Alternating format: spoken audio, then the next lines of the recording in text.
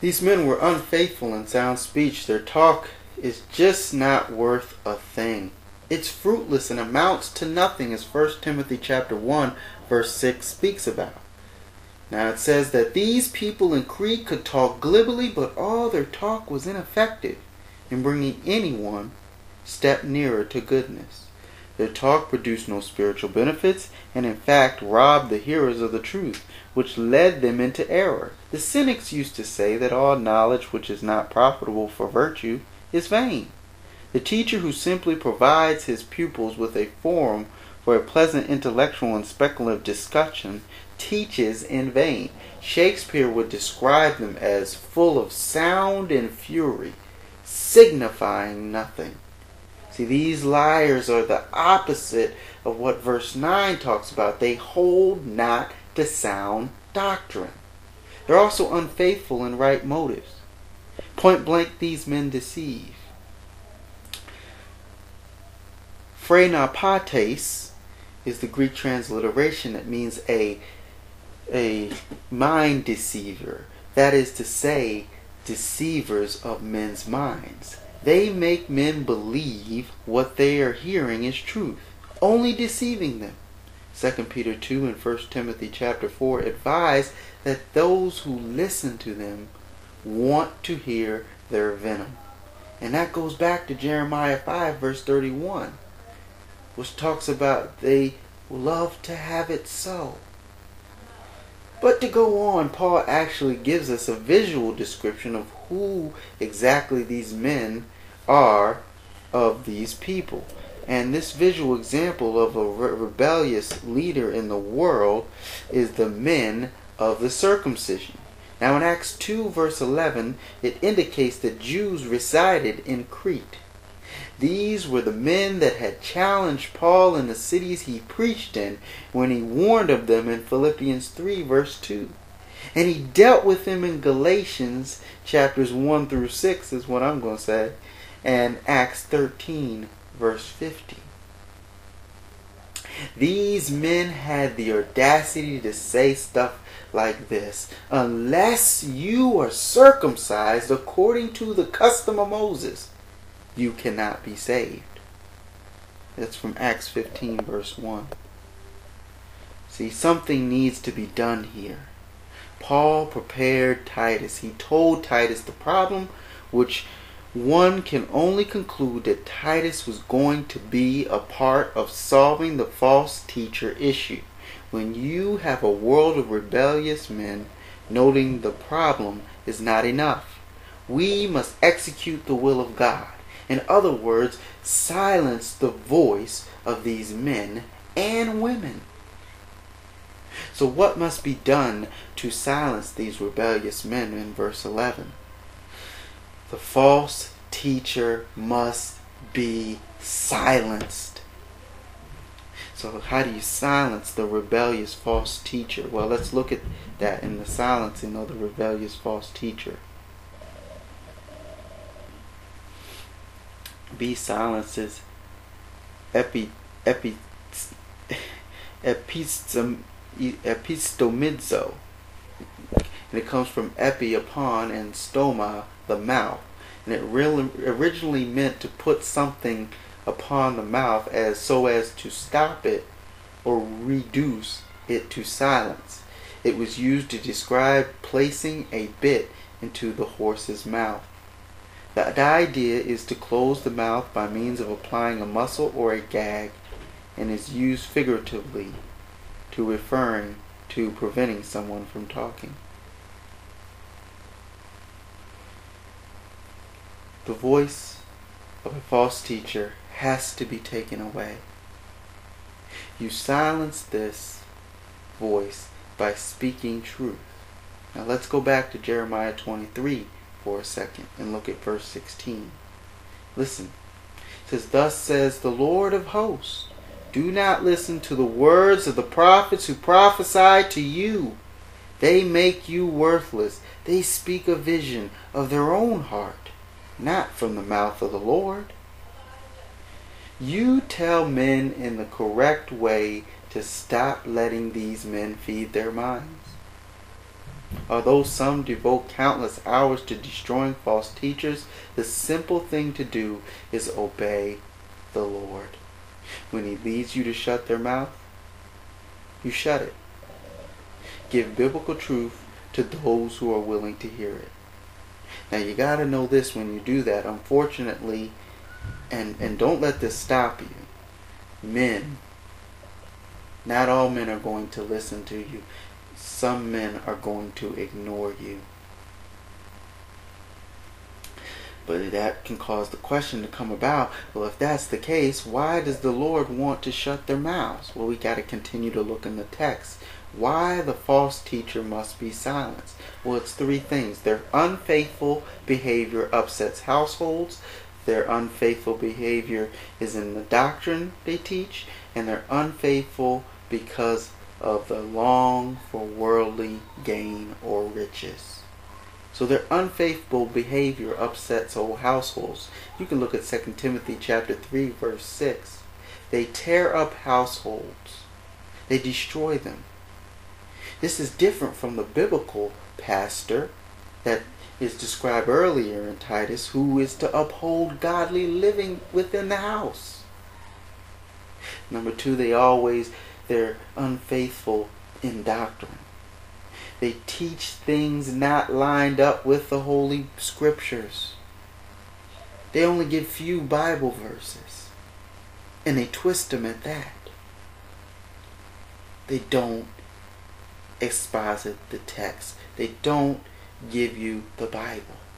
They don't give you God's voice. They give you their voice, their ideas, their opinions.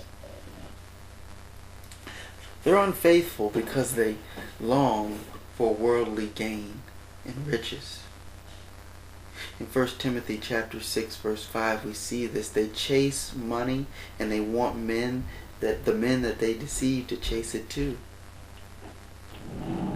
See, Jesus Christ was clear on this in Matthew 6 and verse 24 when He talked about, you cannot have two masters. You will either hate the one or love the other.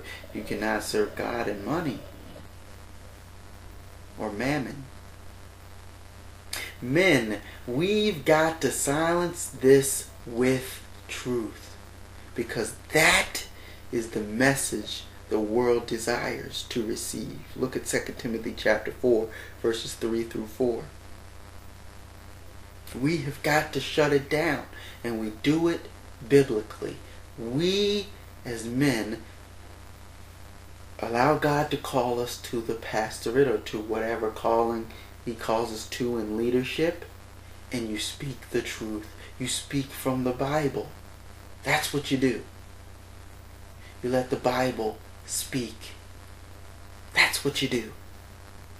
Don't devote your own self into bringing down a false prophet. You will fail, but God's word will not.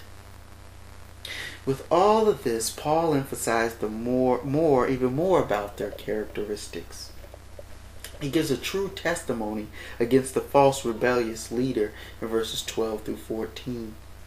Paul uses an unbiblical source to explain a truth by their own prophet speaking the truth against him. This does not now validate using unbiblical sources. It emphasizes the point. See, a Cretan seer named Epimenides, I can't say his name. He was one who was accredited with having advised the Athenians to set up altars to the unknown gods. This prophet or lying prophet was a liar honored as a god by his own countrymen. And what Paul was doing is Paul is exhibiting how their own liars spoke against them using three detrimental points. He called they were unfaithful liars, they are unfaithful beasts, and they are unfaithful lazy gluttons. The verbal term for liar was known as Cretanize, and it meant to lie back in those ancient times. To Cretanize meant to lie, like a Cretan, just like, Corinthianize. Very interesting. He also called them evil beasts. Basically, that's self-explanatory. They were evil monsters. They were horrible. They were also unfaithful, lazy gluttons. The King James Version calls them slow bellies. Paul had a parallel description in the epistle to the Philippi, describing those who were enemies of the cross of Christ, whose end is destruction, whose God is their appetite, their belly or stomach, and whose glory is in their shame, who set their minds on earthly things. That's in Philippians 3:19 and 20. Number 2 is to why there's a reason that strong male leaders are needed. Number 2, a defiled, rebellious leader claims to know God. See, this sounds like a crazy thing after getting a description of what false teachers look like. But we must remember, Satan's men have to look like they are godly. It says in 2 Corinthians 11 verse 13 through 15, for such are false apostles, deceitful workers, transforming themselves into apostles of Christ. And no marvel, for Satan himself is transformed into an angel of light. Therefore it is no great thing if his ministers also be transformed as ministers of righteousness, whose end shall be according to their works. Matthew 7:15 warns us and says, beware of false prophets which come to you in sheep's clothing, but inwardly they are ravening wolves. See, Paul basically gives Titus an understanding of their mind. In other words, their outward behavior was a great indication of what was going on the inside of them. He defined first the mind of a faithful man, and that pure faith produces a pure mind. And then he defines the mind of a rebellious leader. And that kind of mind has a defiled faith that equals a defiled profession filled with hypocrisy. In other words, their deeds prove whether they are true or not. Deeds always prove whether someone is really in the Lord or really knows the Lord Jesus Christ. And I'm going to just leave with this scripture here. And that is in James 2 verse 17 through 26. Even so, faith, if it has not works, is dead, being alone. Yea, a man say, thou hast faith, and I have works. Show me thy faith without thy works, and I will show thee my faith by my works. Thou believest that there is one God, thou doest well. The devils also believe and tremble. But wilt thou know, O vain man, that faith without works is dead? Was not Abraham our father justified by works when he offered Isaac his son upon the altar? Seest thou how faith wrought with his works, and by works was his faith made perfect? And the scripture was fulfilled which saith, Abraham believed God, and it was imputed to him for righteousness, and he was called a friend of God. Ye see then how that by works a man is justified, and not by faith alone only. Likewise also was not Rahab the harlot justified by works, when she said she had received the messengers and had sent them out another way? Whereas the body without the spirit is dead, so faith without works is dead also.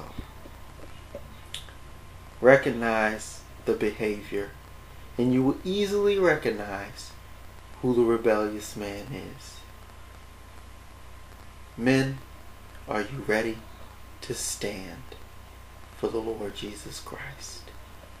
We need strong male leaders. God bless, my beloved. Stand to the Word of God. I never thought about doctrine. Doctrine is what screwed the church up all this time anyway.